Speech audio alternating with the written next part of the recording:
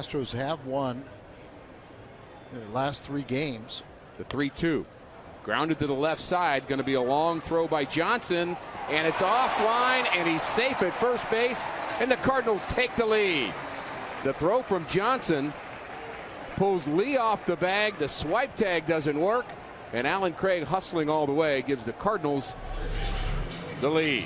Now, Chris Johnson really has had some defensive problems. This is his 3rd error in the young season. It allows Furcal to score, and the Cardinals take an early lead. Something they're very accustomed to doing, and usually when they do, it's going to be a win. It's 4 games in a row that